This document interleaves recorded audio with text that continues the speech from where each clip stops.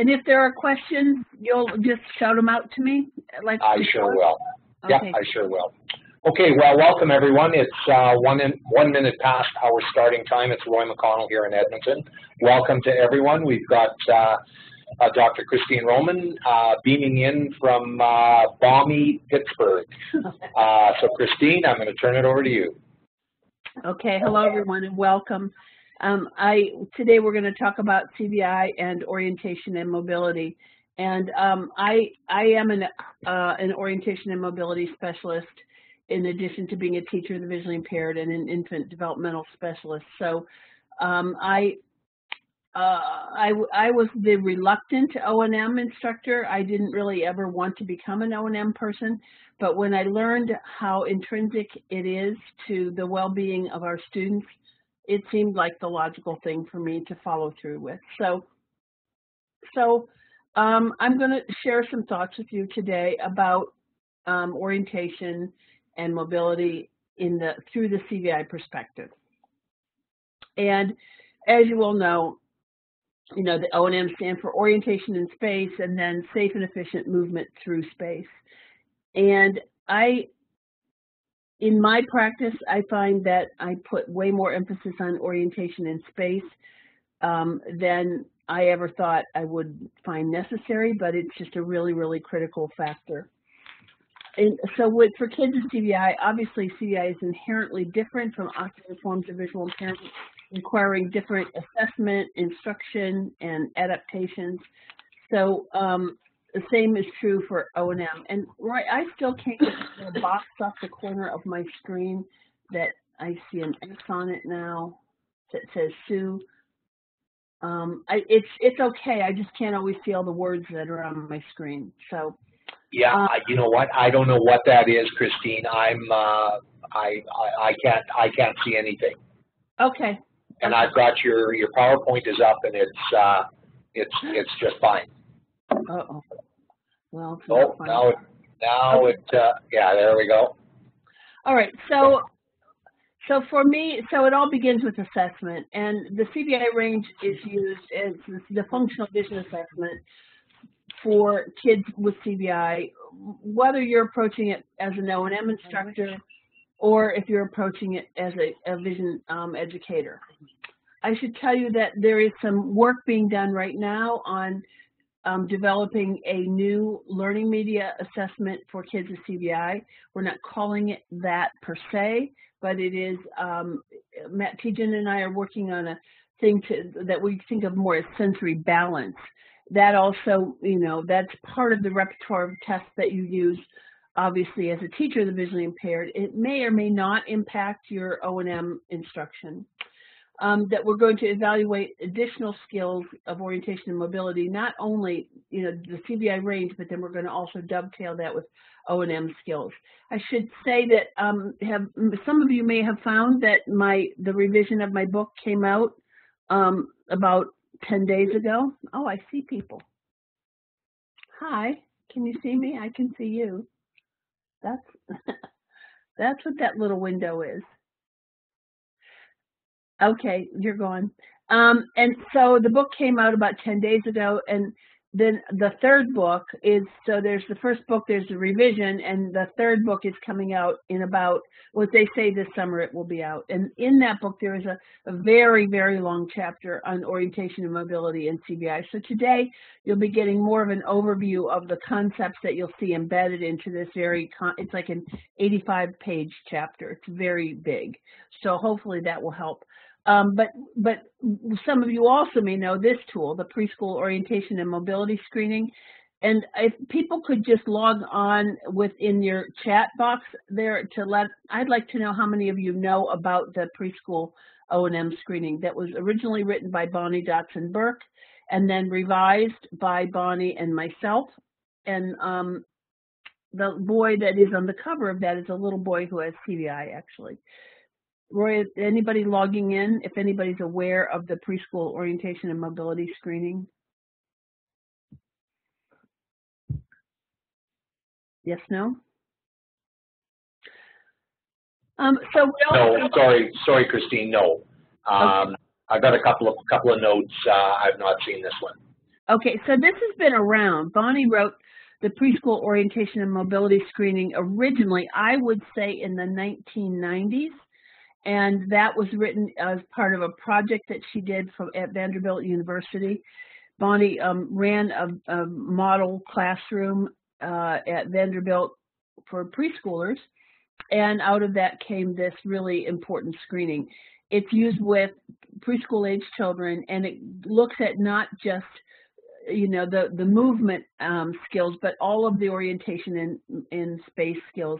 And there's a section that integrates the CVI information in there. It's available through AER. It's the Association for the Education and Rehabilitation of Blind and Visually Impaired, and but it's AER. If you look at AER publications, it's there. Okay, I also promised I would talk a little tiny bit about the resolution chart.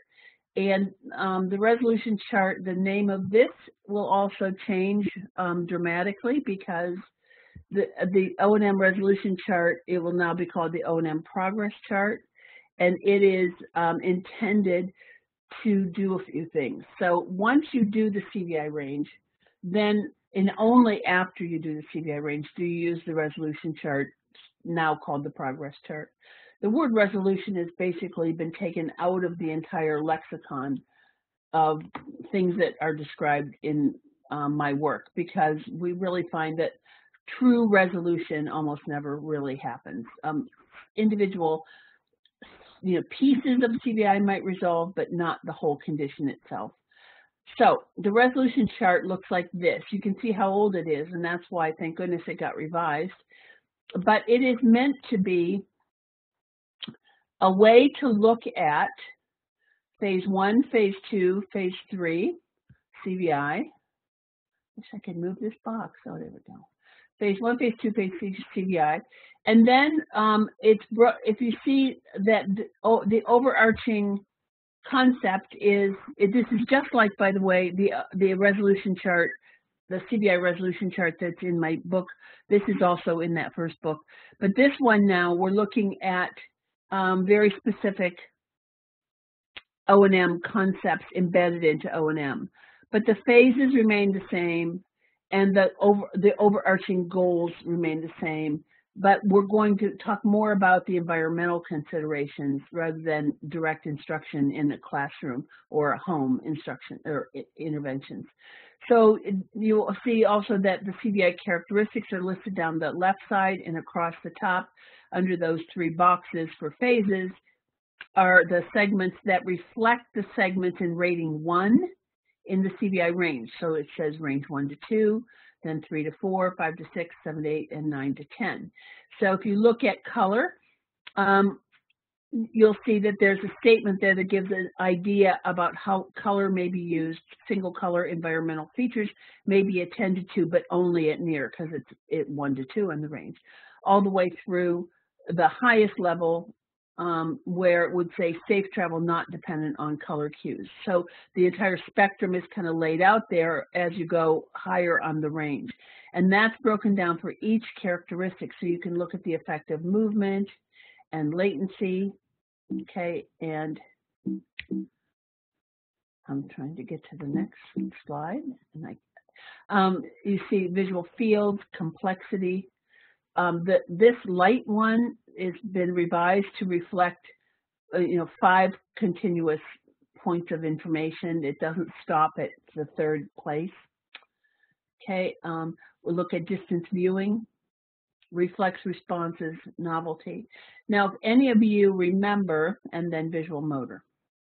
If any of you remember or have used the O&M resolution chart, just the CVI resolution chart, you remember that it's also a place in which there's a way to make comments or to make accommodations or awareness when there is a coexisting ocular condition.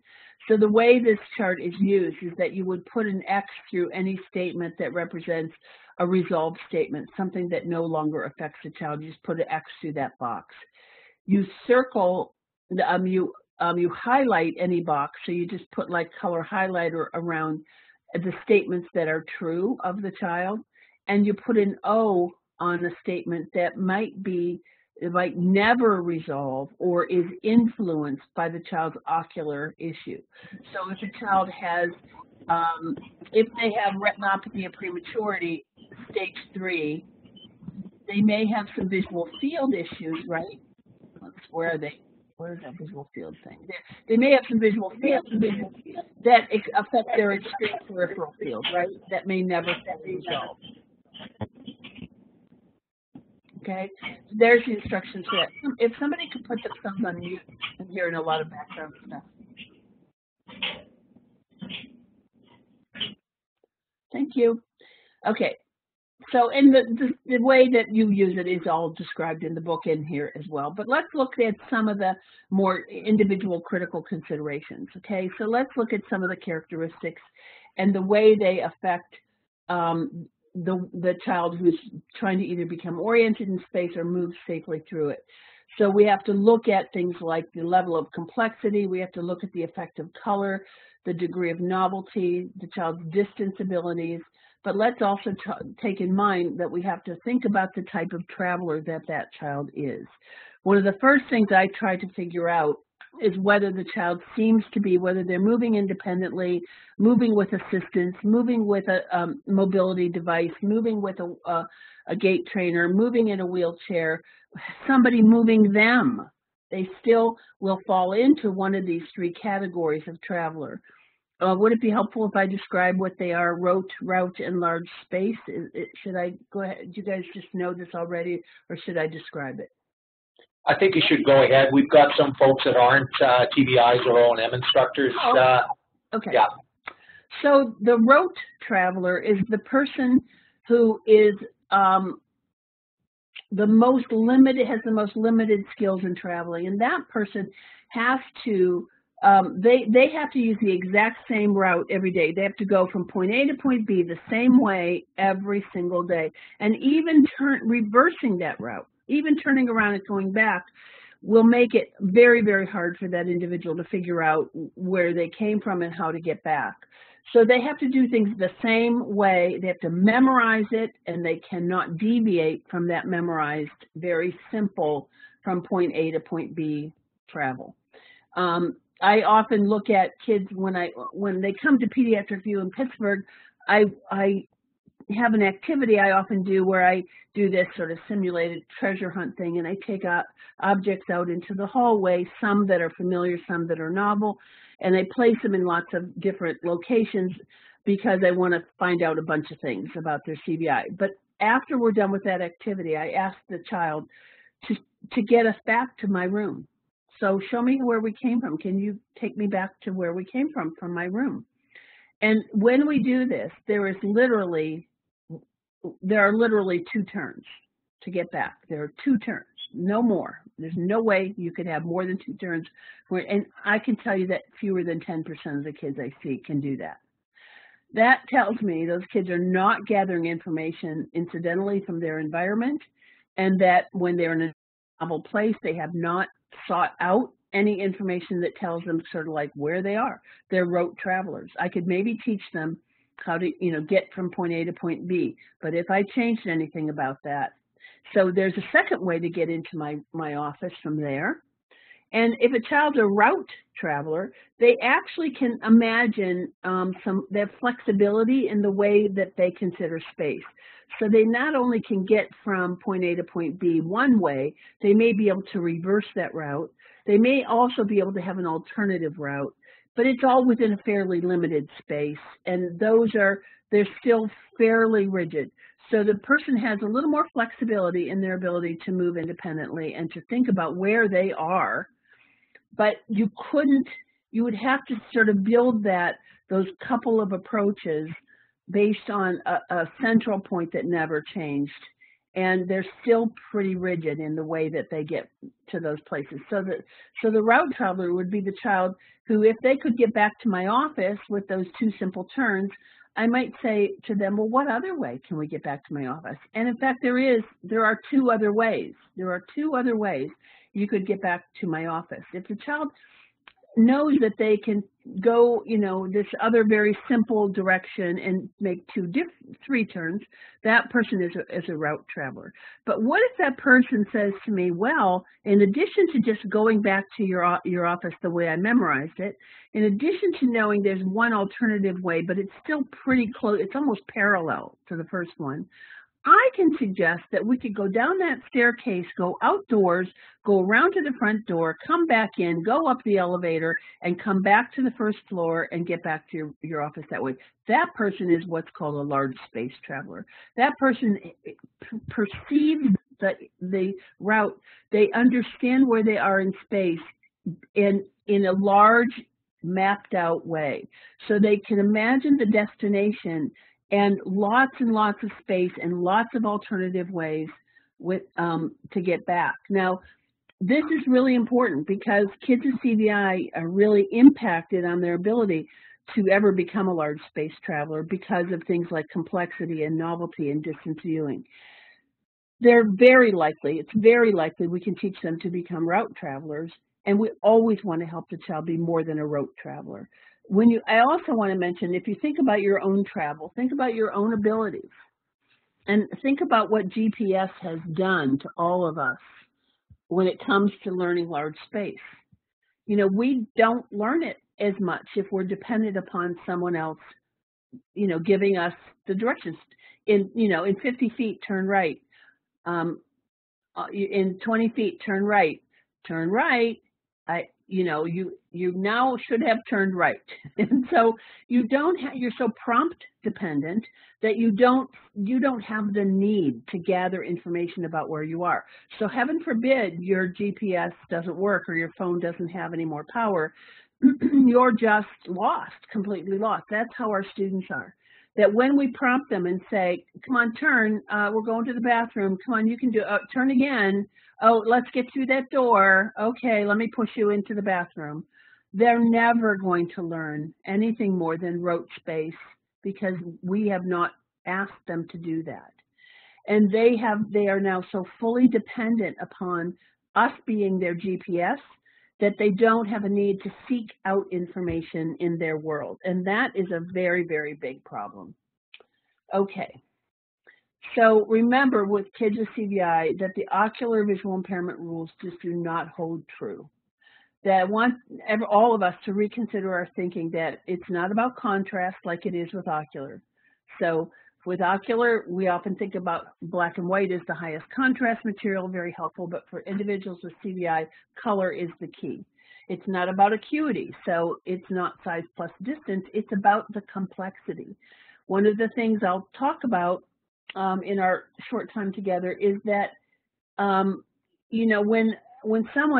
there was an O&M person that told me in an IEP recently that she was working on lighted intersections with this individual with CVI.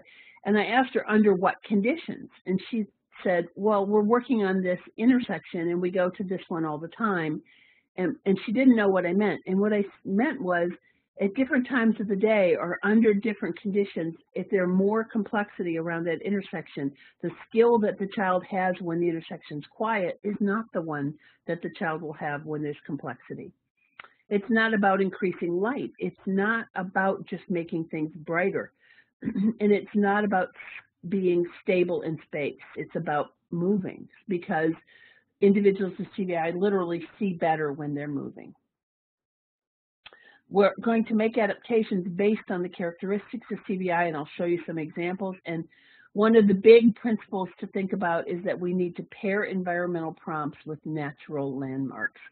So I'm not a big fan of putting, a bunch of stars, like red shiny stars, along a hallway for a child to follow to get from the front door to their classroom. What I'm more a fan of is pairing that landmark, looking for a natural landmark, like a corner, like a water fountain, like a door, like something that's not going to move and that we actually use as landmarks ourselves. And that if you're going to put an adaptation on something, put it on something that eventually doesn't have to be adapted because the child is now noticing the real landmark. If we're just putting stars randomly along a hallway, the child's not really learning what the environmental cues are that can be used long term. So I want to also just make a few mentions of the importance of maps. So a lot of people think that maps are something that you teach a child to read when they're starting to move, independently. Like, I want you to get from here to, the McDonald's restaurant, if you can call it a restaurant, and I want you to be able to show me on the map where that is. Well, that's all well and fine, but maps can also be things that are simple representations of space that are used in a very cognitive way that start way before a child actually has to find a destination. They can be object-based, they can be representational. So they can be object-based, meaning, let's look at this map. This is a map that has some objects on it, and the objects are, this block is this rectangle is your door. This little toy bed is your bed. These two squares put together are your dressers, and so on. That's an object-based map. And if we ask the child, all right, so show me, if you're sitting on your bed and you needed to get something out of your closet, would you turn right or left? That kind of thing. Representational maps would be something where we would just use like the Wheatley kit or the Chang kit and say, okay, I've got some shapes here, and these shapes, they don't, this rectangle represents your bed, and actually before I actually mentioned representational, because the two squares representing the dresser would be representational. If you want to use it just object-based, it would be actually a little toy dresser. They can be incorporated into backlit systems. Some of the most successful maps helping kids understand where they are in space, what's in front of them, what's behind them, what's next to them, how far away something is, how far away two objects are to each other. All those things, all those exercises and activities that are incorporated into a backlit system are so much better for kids with CVI because light, really supports their visual attention. Maps can be used to help children identify the salient environmental features to help become oriented in space. So a salient feature in literacy activities or in learning activities that are based on school tasks are one thing. We know kind of what those are, but salient features in the environment are also just as critical. And we'll talk about some of those things. Maps should also help the child be proactive in both orientation and mobility. So instead of waiting for someone to prompt them, they actually will think about this very simple representation. And again, if the child's a rote traveler, it's just going to be, here are the 2 points. We know that this little toy door represents the door we go out. We know that this little toy spoon represents the cafeteria. But a map to do that can be helpful because when you come out of the cafeteria, you can say, well, gee, we were at the spoon place because we were in the cafeteria. So now where do we start to go back? These things really matter. So let's talk about some of the characteristics relative to O&M. So color. Color in the environment is just as important as color on materials and math papers and so on. That color, anchors visual attention in all cases. So just as it anchors visual attention when you're using it in a communication, device, or you're using it for a child to make choices, or you're using it for a child to learn what the shape of a letter or number is, it's also going to anchor visual attention in the environment. It also can help sustain visual attention, and it can assist in identifying salient environmental features. So here's a simple example, okay? Stop signs are red for a reason. They're critical for people's safety. And so red is a color that the brain sees even if a child has no visual cortex, the brainstem sees red. So red is a really important anchor for, if you see something in the environment that is red, it may be a great assist as your child's learning where they are in space. Signs that used to be black and white are now fluorescent colors because vision science taught, safety people that they're much more likely to notice something if it has vibrant color, which is helpful for us as O&M people as well. Exit signs are an example of something that is a very common and very available environmental feature that in most cases looks like this. It has both light, low complexity, and red. The child doesn't have to be able to read the word. We can just say there's a word up there. It's spelled E-X-I-T, it's exit, and what that means is that there's a way out here. This is the way out. There are doors here. Also, most exit signs are located in a fairly non-complex place in the environment. Just like this picture, they tend to be up closer to where the decorations are not. This is an example of a color post that is in some cities. In Pittsburgh, for example, they're everywhere at certain crossing areas where there's a crosswalk. These posts are put there to keep cars from coming up onto the curb, and it's for public safety, but boy, and it's not going anywhere. So it's a great landmark, and it's extraordinarily helpful for a child to identify a corner. Let's talk about the characteristic of visual fields. That's a very important one. Most children with CVI have visual field issues. So even if they've been to the eye doctor, even if they've had a low vision evaluation, please do your own assessment. Do your own field assessment, because functional visual fields are very different than the ones that are elicited sometimes in the electronic ways that fields are evaluated in many offices. Even in phase 3, visual field differences can affect O&M for sure. And it's important to recognize that most, I would say 85% of kids with CVI have lower field losses, and those are not the projected lower field loss of like looking out ahead of you on the ground. It's that one that is an extreme lower field that is sort of where your toes are. So kids with CVI might be able to see there's a curb coming, but when they get to it, they can't be sure where it is in space. So drop-offs are particularly dangerous. And drop-offs that includes descending stairs, okay, curbs, and surface changes are all really hazardous. So a lot of kids with CVI that are ambulatory are thought to be clumsy because, they don't seem to notice something on the floor.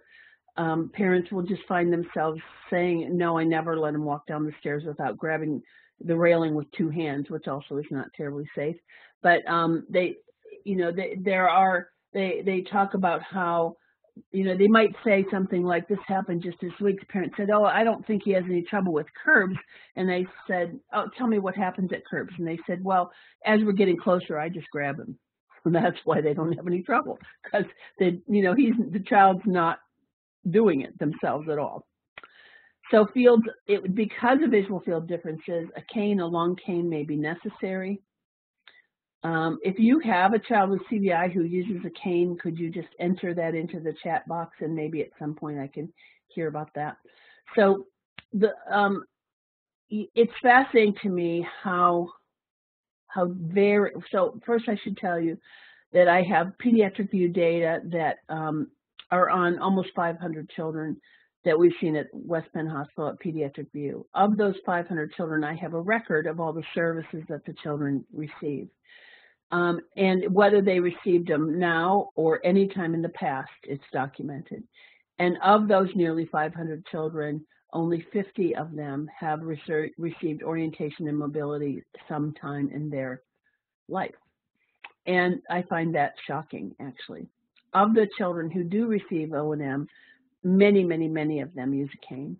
And it's, again, really helpful to begin as early as possible, even if the child doesn't use it, in their school or in their home. It's a great thing to put in their hand to teach them a constant contact method, or with a big red ball tip, to not only anchor them to the ground, but to get the feedback that you get through your the kinesthetic proprioceptive feedback you get that comes through the shaft of the cane itself. And also, it's a great thing to find drop-offs and obstacles in your lower field. By doing so, kids with CVI often can, for the first time, pick their heads up when they're out in space, out in the environment, and actually try to seek out those cues and landmarks. So that's a really teeny little cane.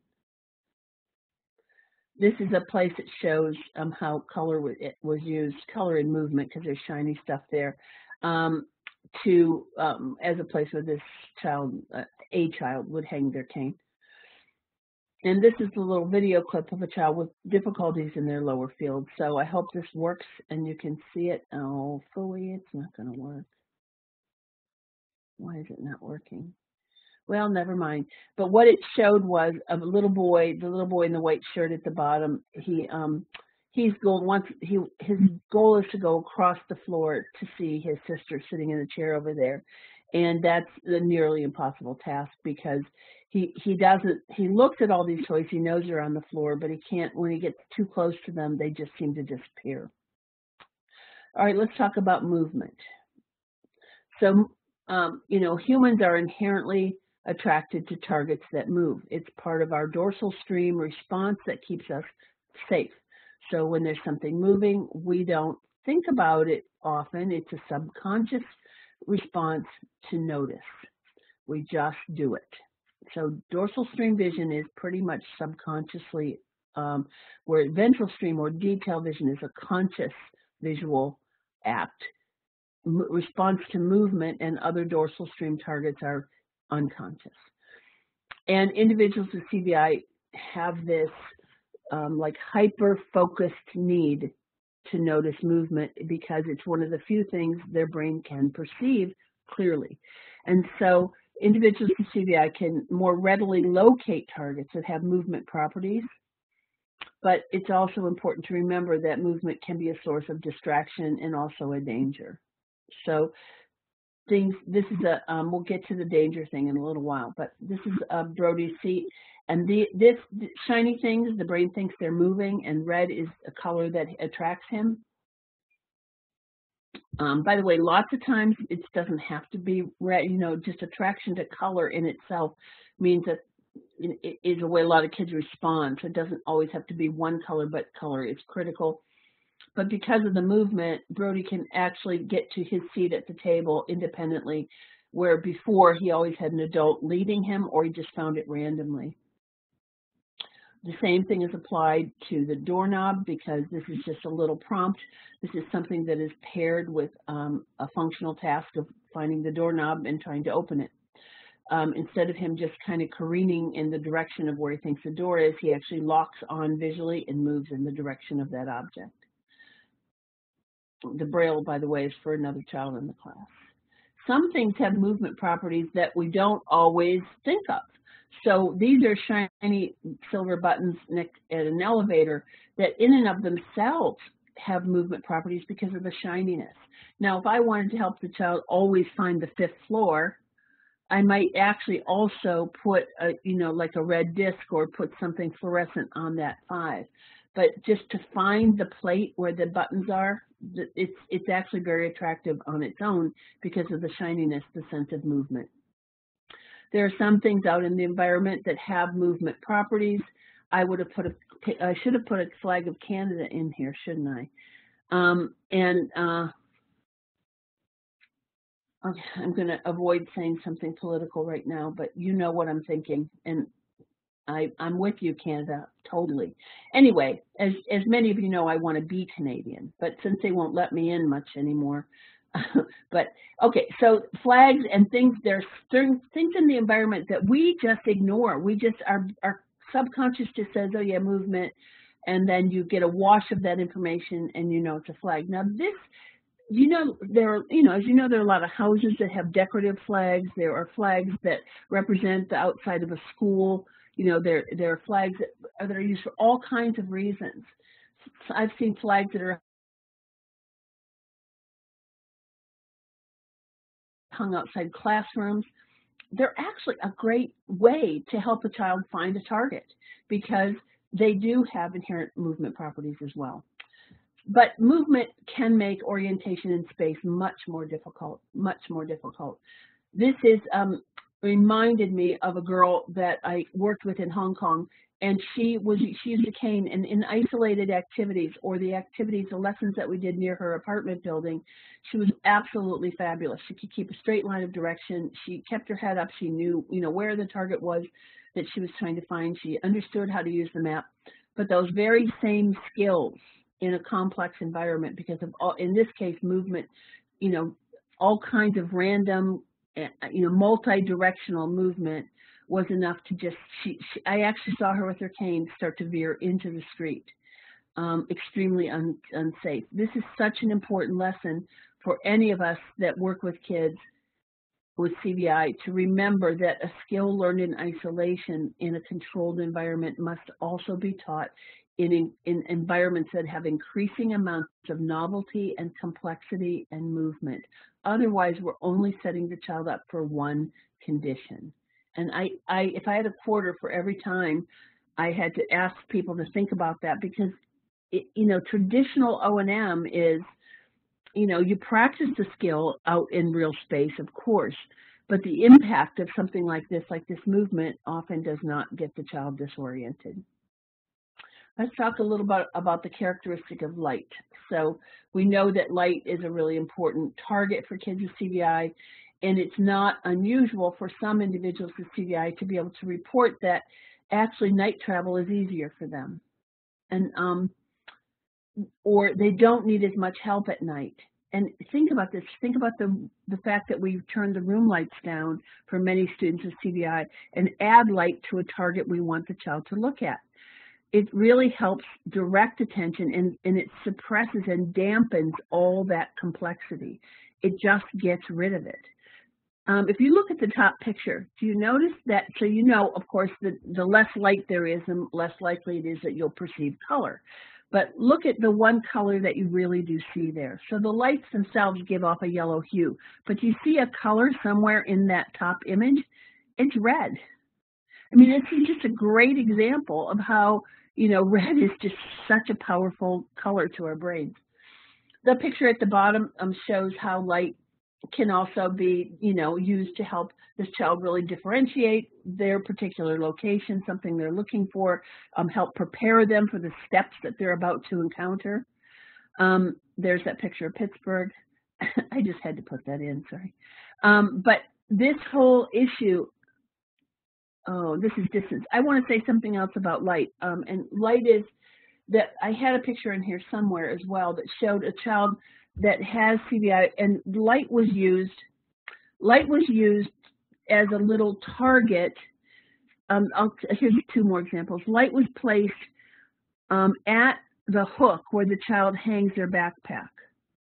Now, even if the child can't hang it themselves motorically, it certainly helps the child feel more in control of their world if the paraprofessional or the teacher or the parent, whomever is taking the child into the class, says, let me know when we get to where your backpack goes. Or you put a light inside the cubby that is theirs, where their stuff goes. That child is instantly able to lock onto that location. Light can also be added. I have a video clip of a child who used to go join circle time in a preschool class by somebody leaving him there. They put a little lighted ball there and put it next to a bright yellow cone.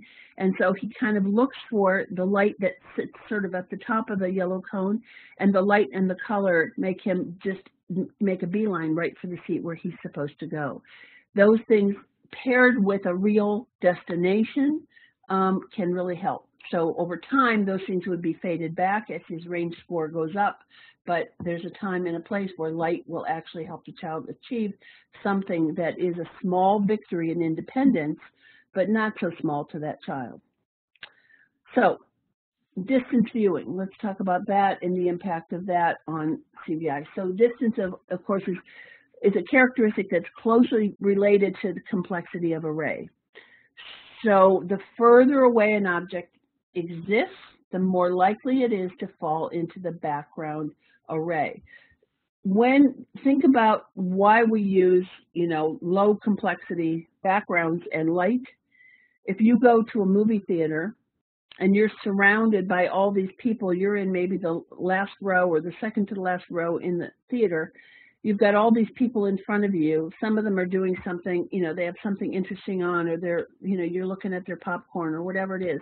How do the business owners get you to really how do they get everybody really to look at the same thing? They turn the room lights down and they use a lighted target the movie, which has movement in it as well.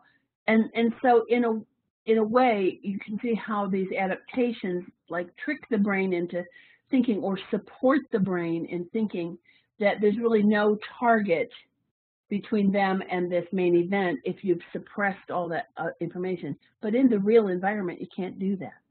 So this is one distance viewing experience that's pretty phenomenal, has light, color, and movement.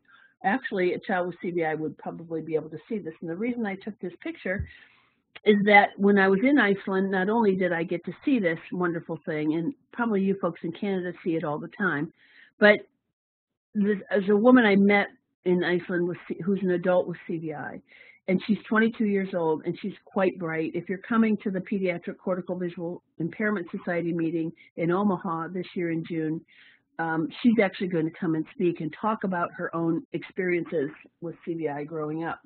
But one of the things she could always see, were the northern lights. Interesting. This is that same location. Same location. So nighttime, what are we looking at here? We're looking at, it's a different angle, of course. One's from the water looking in. But distance viewing, the further away a target exists in a naturally lit setting, the more elements are visible. And the more elements, the harder it is to sort it. Okay, the harder it is to sort. So it's important to remember that light and distance, oh, I do have those pictures. I got these slides in the wrong order, so forgive me, but we're going to talk about these things together. I'll get back to distance in a minute, but this is another comment about light. I have no idea how this got in the wrong place. So again, light serves as a visual anchor to help with attention, but it might also be a distractor. There's a picture of Brody getting to his little seat, as I mentioned. I knew I had these in there. There's another target in the environment that has light. Okay, now for the child with CVI, the complexity behind this light source is really a problem. I mean, it really can be a major problem. But children walking down hallways and seeing this lighted target at the end of the hall, that's an anchor. That's going to give that child the ability to get from point A to point B. All right, so I guess we're going to skip past distance for a minute. I don't know what happened here, but as I said, distance is really an important factor. Obviously, I'm going to say a few more things about distance, though. That when a child with CVI, remember that kids with CVI can often see a target much further away than we think they can. For example, parents will often report that their child with CVI generally does tasks at 2 feet away, but they know for sure that that child sees them as they move across the room 6 feet away. That's true, because a moving familiar target may be seen at a greater distance, but by and large, that the distance viewing is the distance at which the child can see anything under any conditions. So keep in mind that if you're thinking about the distance viewing issue for a child with CVI, ask yourself the question, if the child has this favorite, I don't know, a favorite cup that they use, or a favorite water bottle that they use, or thermos, and you ask them, how far away could I put this object, but not in this classroom, somewhere they've not been before, and know that they can find it, even that they'll notice it without me even saying anything. If I said to them, is there something that belongs to you here?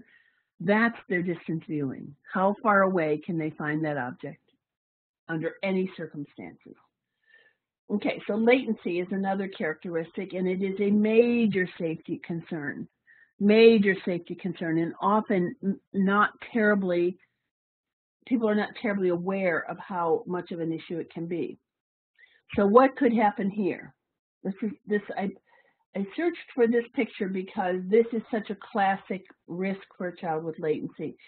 A young child that would go out onto a playground, and they are moving or being moved, or they somehow can, get themselves moving.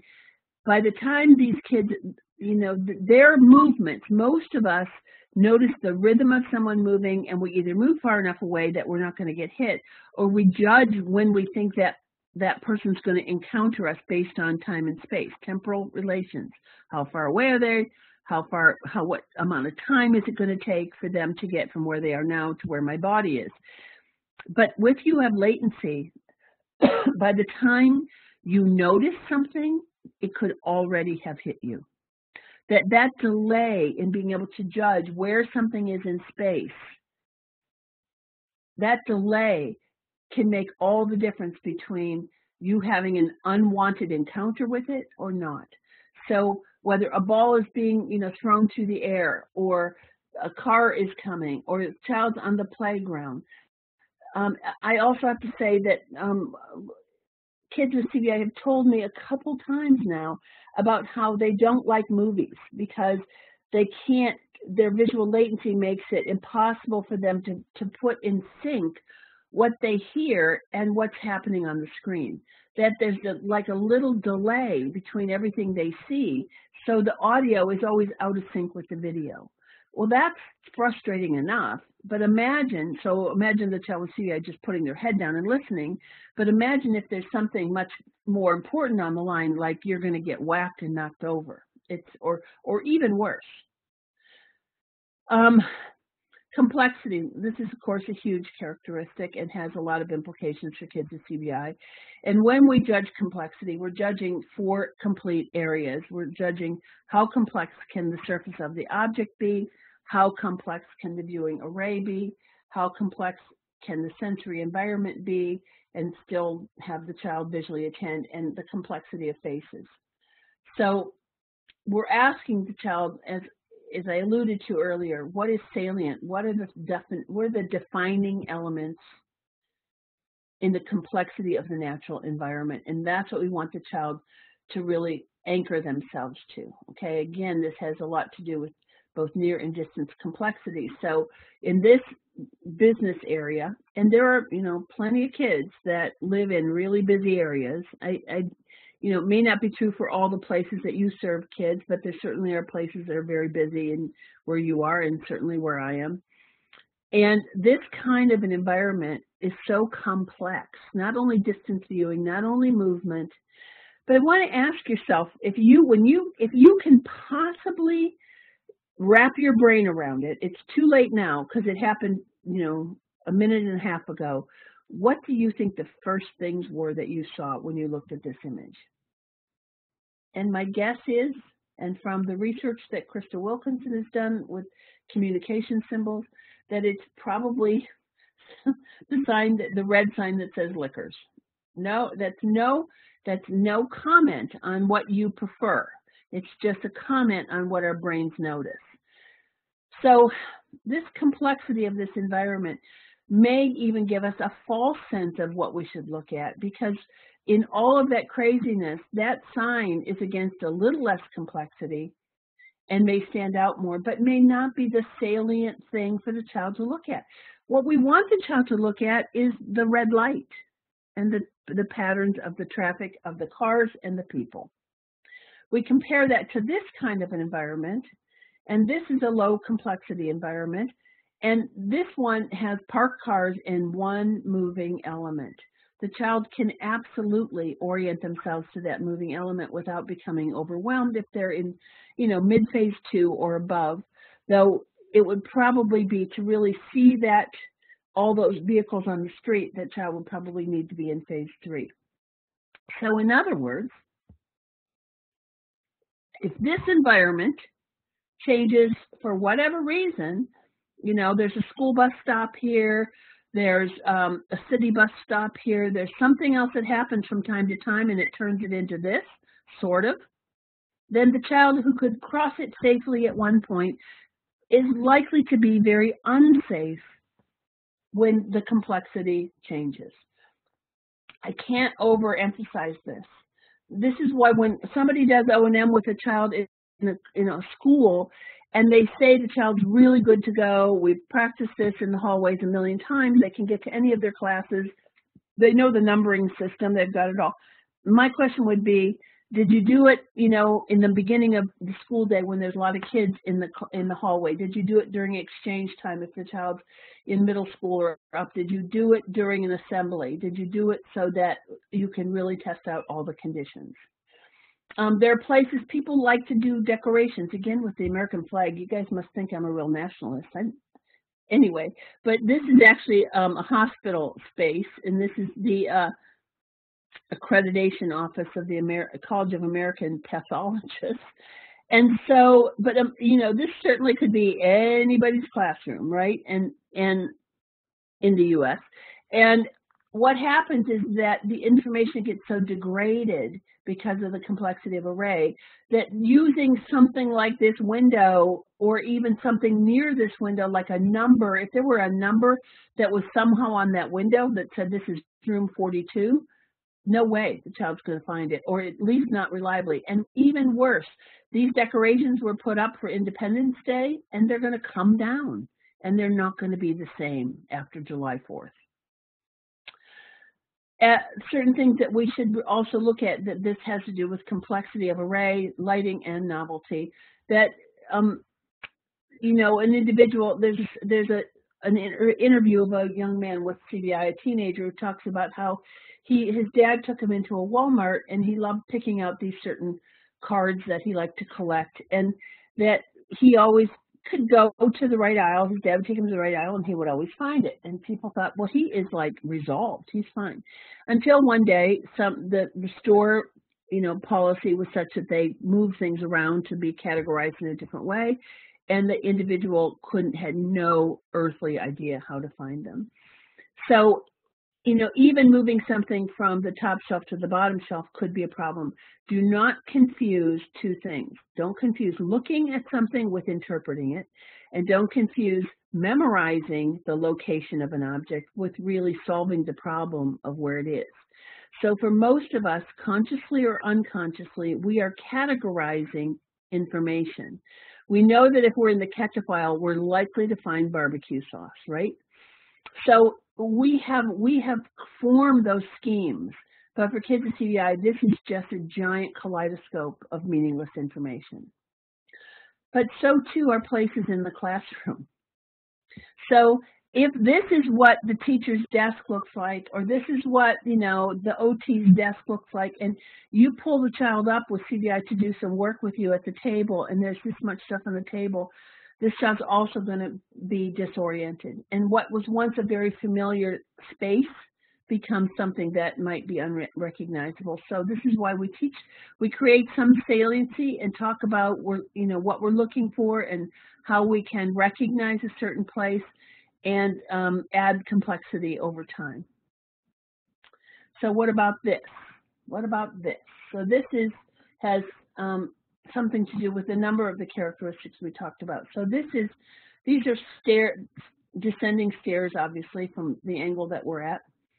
And these have been highlighted with red tape on the riser of the steps. It's a very traditional way to help kids and adults know there's a step, right? But for individuals with CVI, remember that extreme lower field loss. And remember that as the individual gets closer to it, that red stripe disappears. And I think it's extremely unsafe to use this as the only way to help a child know where a step is.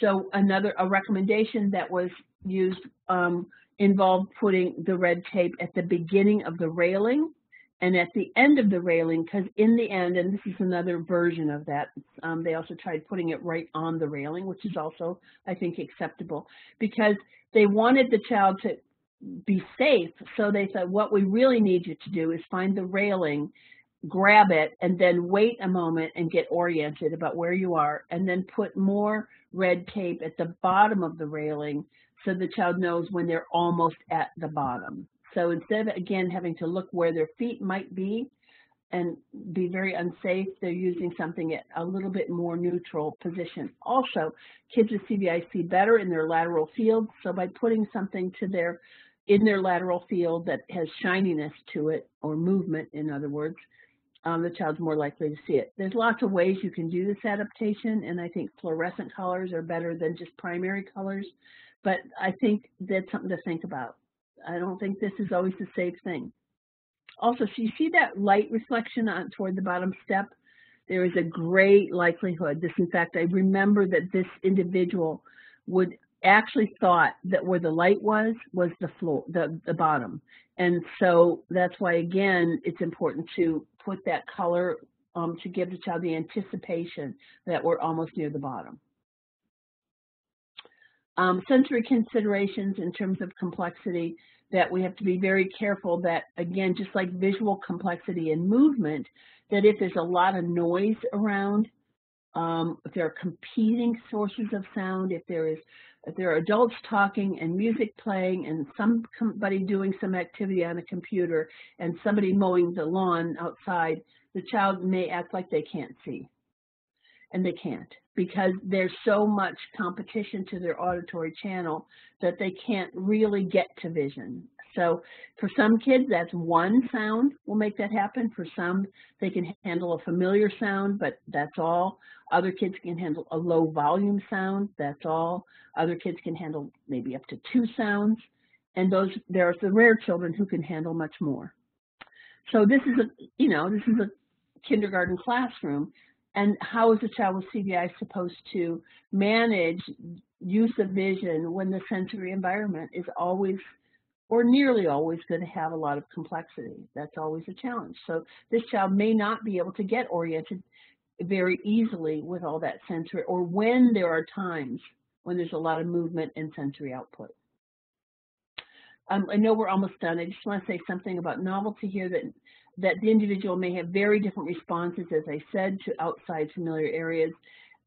Honestly, I can't believe how many kids don't get O&M instruction because people say they do fine in their school or they do fine in their home.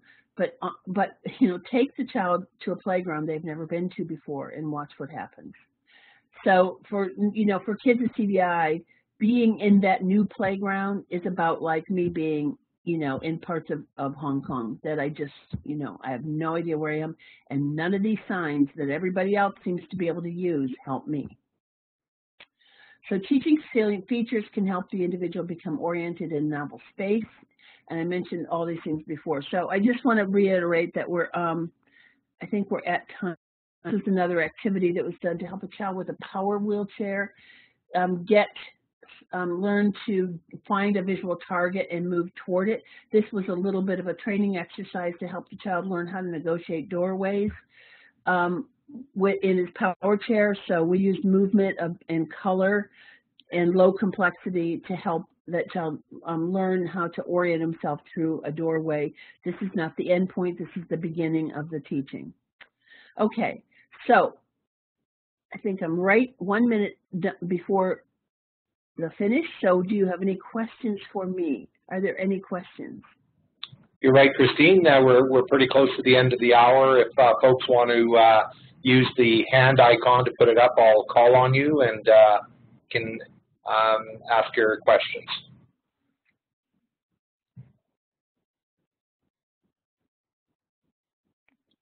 I'm just scanning.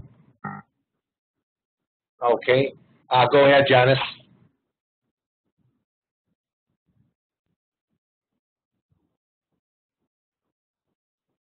Okay, you're unmuted. Okay, I can hear you. Can you? Yes. Oh, great. My question is, we, as you know, have many, many, many more CVI students coming.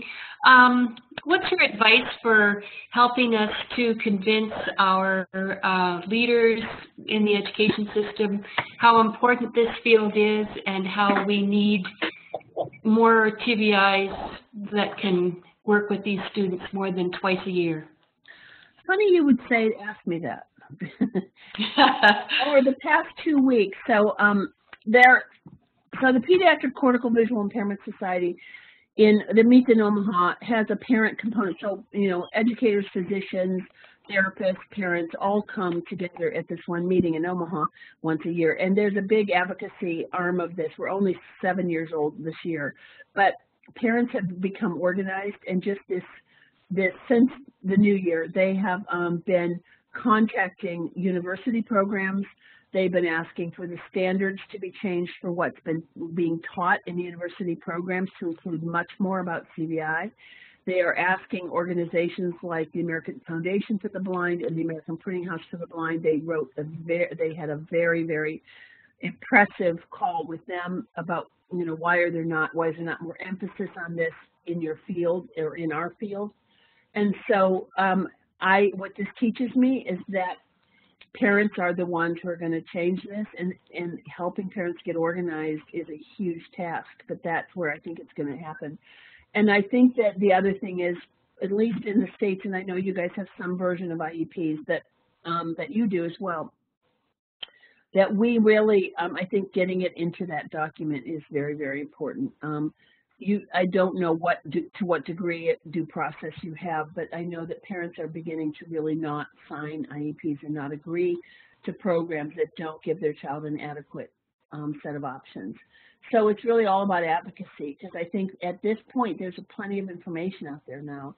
There just isn't, you know, there's just such an emphasis, because we were all trained in ocular visual impairment. That emphasis continues to be the one that is primarily taught in higher ed. So there are, the University of Massachusetts is the first place in the States in the first vision program that has a mandatory course in CVI. It's not an add-on or an elective. And another university called Salus in Pennsylvania is the second one that is starting it. So it's about being loud and being noisy and helping people know that these kids really have a right to, you know, an equal access to an education. That's a great question. But I'm trying. Thank you for that. Thank you for that. I've had a lot on my shoulders for many, many years, and I'm so happy to have these parents be the voice that, you know, I feel like I can take a huge sigh of relief. Not that we're there. We have a long, long, long way to go, but it's in motion. It's in motion, and I don't think it's going to change. So, Christine, I've got a couple of questions in the chat. One of them is, what was the group called? Pediatric blank? The Pediatric Cortical Visual Impairment Society, PCVIS. And our new president starting this year is from Canada. Oh, okay. Who's that? Lindsay Hilliard from Toronto. Okay, great.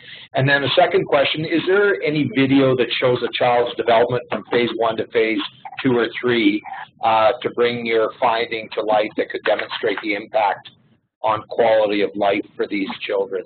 We do have some. We do. I never used to. We do have some.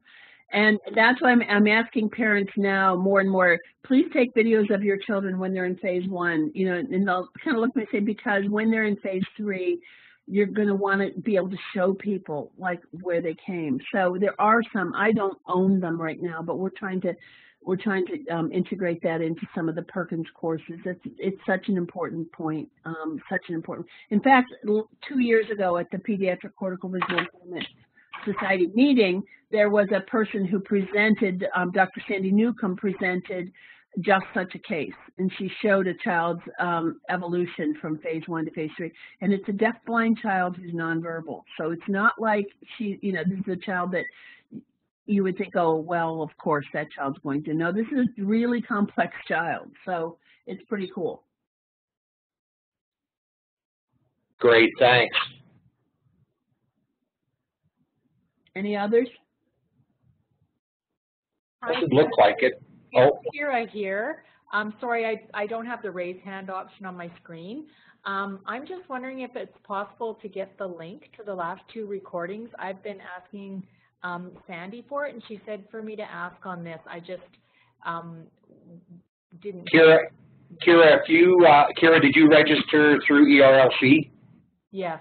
Okay, I've got your email there, and I'll send that link out to everybody who registered on ERLC. Sadly, it's a little bit buried in the Alberta Professional Learning Consortium website. So I will send it out to everybody. Thank you so much, and thank you for this. It was amazing. No, my honor. It's my honor. Thank you. Okay, fantastic, Christine. Thank you very much for your time, and enjoy the, I'm going to call it warmth in Pittsburgh. Okay, thank you. Have Okay. a good evening, everyone. You bet. Good night.